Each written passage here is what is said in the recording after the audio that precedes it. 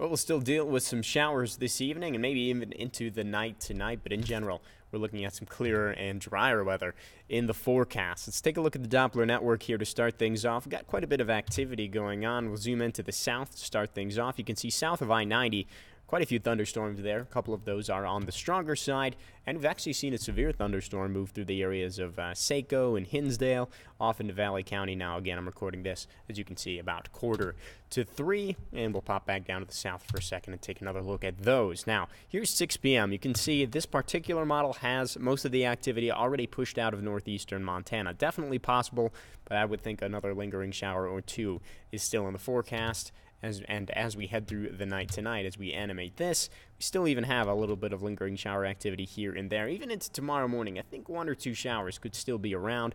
But in general, most of us will be starting off tomorrow sunny. We'll see clouds building into the afternoon, maybe 1 or 2 showers popping up, especially near the Rocky Mountain front of the High Line.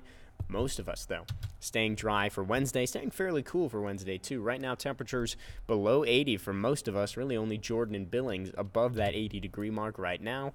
Overnight tonight, down to about 51 in Great Falls, 50 in Lewistown, 52 in Havre, and also 52 degrees in Helena.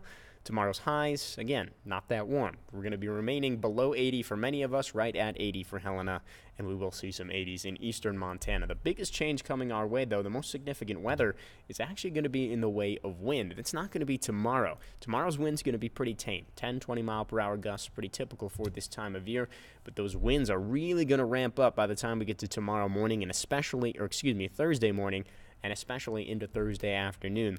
30, 40 mile per hour wind gusts not out of the question, with some stronger winds along the Rocky Mountain front. So we are preparing for some of the windiest weather we've seen in quite some time. Thanks for watching.